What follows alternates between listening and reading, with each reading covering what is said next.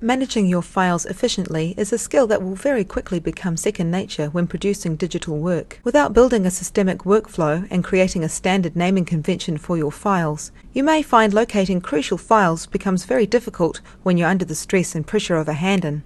It's also advisable to create copies of unfinished projects and store backup copies of them on a separate drive. Files can corrupt for many reasons, most beyond your control. Having the safety net of another copy or an incremental version will save you time and stress, especially if the work would have needed to be created again from scratch. A physical storage device is one that you can plug into your computer and add files through drag and drop or through iTunes. A USB stick, flash drive or pen drive is the smallest type of physical storage and can hold from 2 GB to 32 GB or more.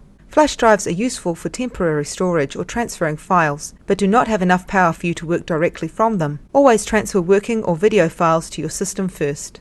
USB hard drives, or external drives, can be powered by USB or by an external power supply and can have more space, life expectancy, and power than a USB stick.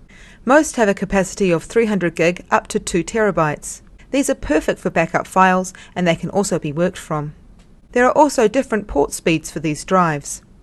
That means that the rate of transferring data between your computer and the drive can be faster or slower depending on the version.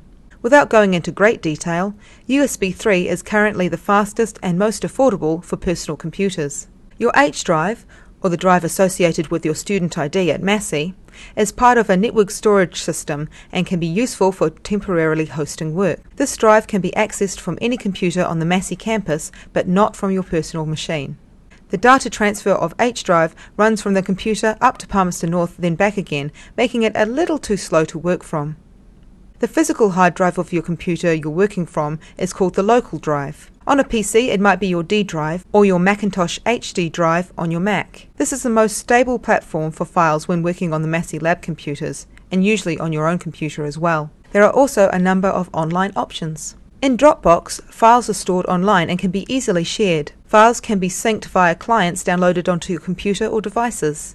It's like working from a USB, but with your files stored in a cloud on the internet. The downsides are that there is a limit to space, and more must be earned or purchased on a plan. There are also various other cloud-based services for online storage, all with their benefits and disadvantages, so it would pay to investigate the best options for you.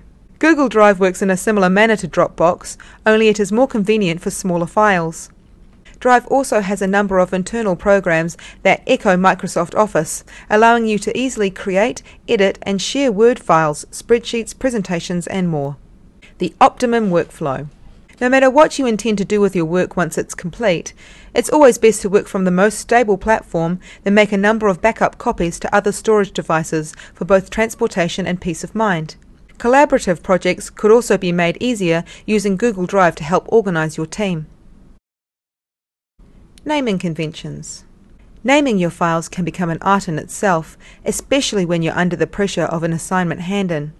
But as stressed as you might be, it is always best to stick to a file naming system that allows you to locate your work quickly and effortlessly. Keep your file names short and descriptive. Using camel case or underscores is a good practice as it allows for greater readability across multiple platforms. Start with version 1 and save increments of that version until something changes significantly enough for you to update the name. Most assignments will also have a specific naming convention for the hand-in of your work files, so be sure to take note of this before saving out your final work. This is good practice for future projects, as some clients may not be as forgiving when they're handed a finished piece with an arbitrary or unexpected file name.